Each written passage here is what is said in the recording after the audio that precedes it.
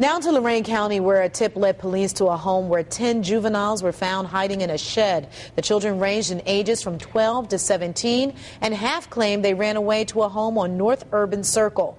News Channel 5's Bob Jones joins us now from the Lorain Police Department, where the homeowner remains in jail tonight.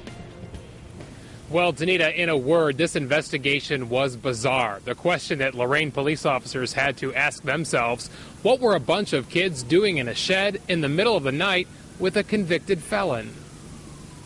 Acting on a tip, Lorain police responded to this home on North Urban Circle around 3 o'clock Tuesday morning to look for missing kids. The call turned odd in a hurry when officers focused on a backyard shed and the shirtless man who reeked of alcohol inside of it, 38-year-old Kenneth Freeman, and he wasn't alone. He saw the officers and went back to the shed and tried to close the door.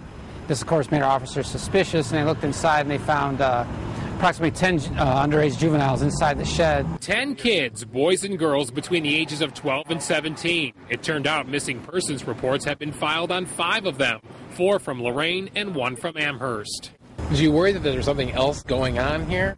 Sure. I mean, it's awful suspicious, but, we don't have any evidence of anything else right now, but, certainly causes us some concern. Police say when they confronted Freeman, he tried to pull away. He was arrested for resisting arrest and obstructing official business. Everyone has the wrong idea.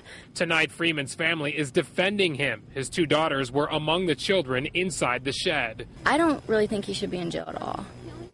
I don't think he should, because he did not know they were runaways until the cops came. Jordan Simmons is Freeman's niece and says he's just a guy with a big heart. In his mind, I truly believe he sees it as, sure, you guys can come over. He doesn't really process the fact that they're runaways. But to Lorain police, it all seems very strange. Nobody was real cooperative and didn't offer any information to the officers when they were there, so we still don't know why they were all there other than just hiding. And tonight, police say that all of the kids appear to know each other and that some of them are habitual runaways. Several of them were charged with unruly and for curfew violations. As for Kenneth Freeman, he's in the Lorain County Jail on a $9,200 bond, and we learned today that he is a convicted felon. He has spent time, or rather he has been convicted for possession of cocaine and for receiving stolen property. Live at the Lorain Police Department along Erie Avenue tonight, Bob Jones, News Channel 5. Thank you.